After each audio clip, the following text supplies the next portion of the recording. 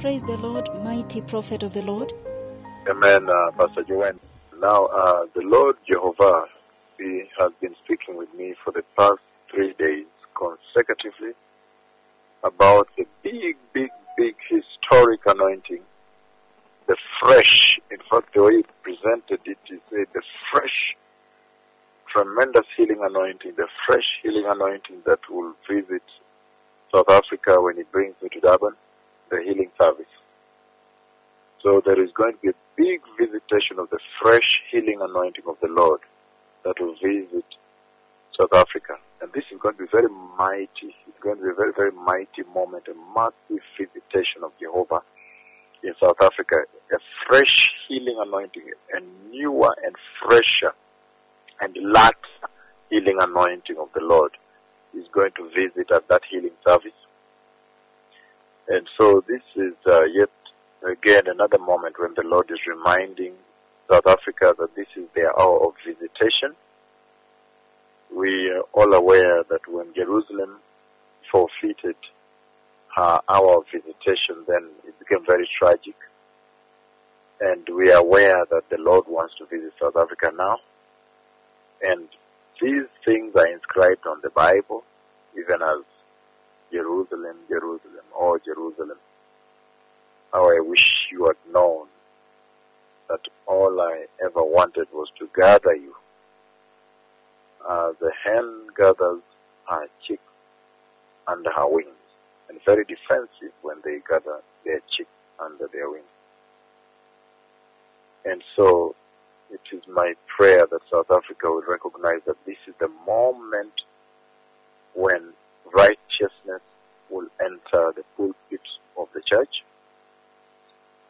the moment for them to behold, the moment when repentance, a wave of repentance revival sweep the hearts of the believers in South Africa, the pulpit, the clergy, the pastors, the shepherds, the servants, that there may be a renewal, a revival in that land, because I've seen a mighty fresh anointing. He has consistently showed it to me. Very fresh anointing. I don't even know what He's going to do there. It's going to be so big. Severally, 3 days consecutively. Very fresh anointing that is going to visit that land, visit South Africa at the healing service.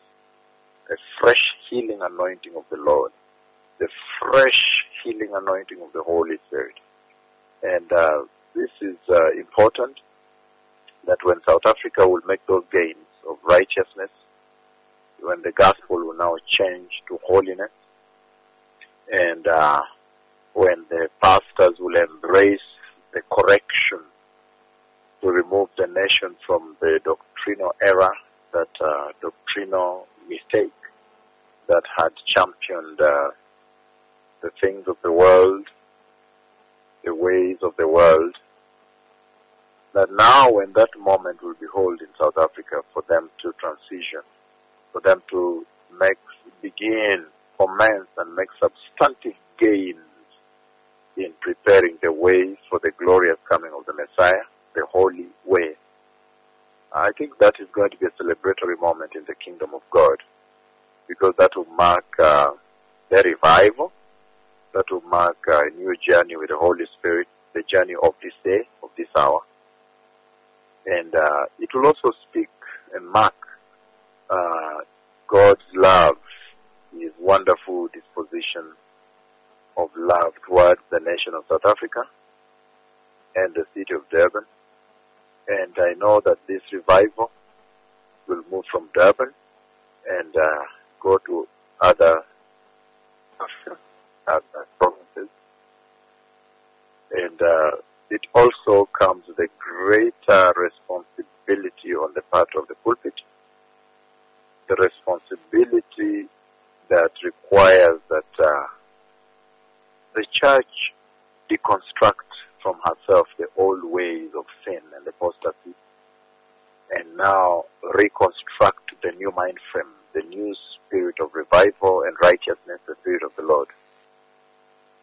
And a responsibility that tells the church that you cannot receive this and lose it now, because time is over. a responsibility that requires of her, of the church, the clergy, the pulpit, the shepherds, the pastors, that once they receive this, they need to start a learning process to learn how did Kenya sustain this for all these many years.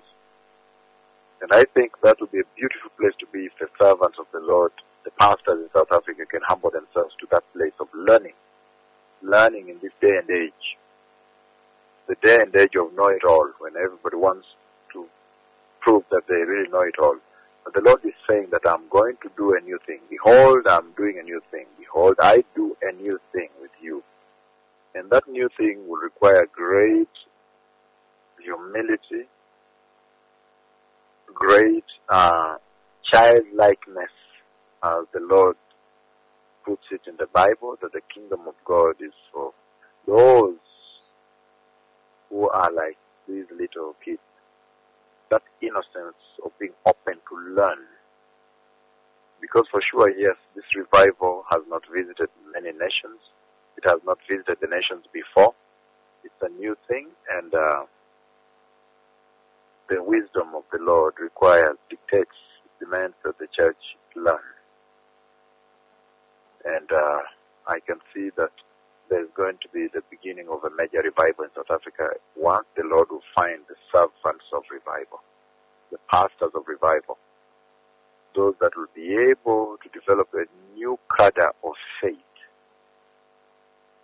Because most of what you've seen in the church that has afflicted the church in the form and name of apostasy has essentially come from this horrible faithlessness that has been at the pulpit, where there has been lack of faith among the pastors, not even believing that without corruption God can sure provide for them, not believing that when you preach a squarely pure gospel of repentance and holiness and the return to righteousness, the observance of a holier living, the moving from one glory of holiness to the next, the adorning of the garment of righteousness and garment of repentance, they don't believe.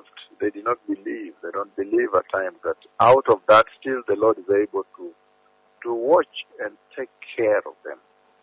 So this is now the moment at which the Lord is speaking to the church in South Africa. And it looks like now the heavenly delegation is all focused on South Africa at this hour, on the big thing the Lord will do there. The open heavens that is trumpeted across. And I've said that I see a very blessed moment when the Lord brings me there, and then the heavens will open and some tremendous special rain, the torrents of the blessing of the Lord will come down over that land. And like a tall column, and then it's only on one side, and then eventually later the wind sweeps it, goes on and covers the other side. And I see at that some of the meetings, I see some people sitting there, some pastors. One of them is light-skinned with a red shirt. On this other side, I see things already from here. And that means the Lord really is now focused on the mission of South Africa, and He is instructing regarding that mission that South Africa may prepare for its visitation. And again, like I said, beautiful to be visited of the Lord, but it's even much more beautiful to sustain the visitation until the day of the coming of the Messiah. So I see a fresh anointing, a fresher anointing, a fresher healing anointing of the Lord that will sweep that meeting when He brings His servants into that meeting.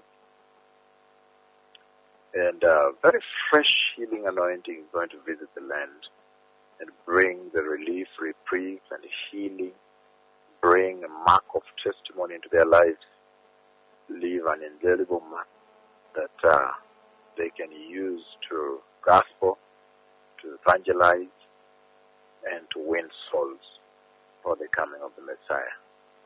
So mine is simply to bless the nation of South Africa and to tell them that I've seen the Lord my God speak so much about South Africa I've seen him bless and love South Africa.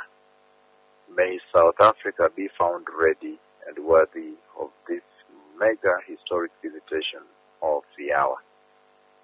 Shalom. May the Lord bless you all. I have seen the Messiah coming recently again.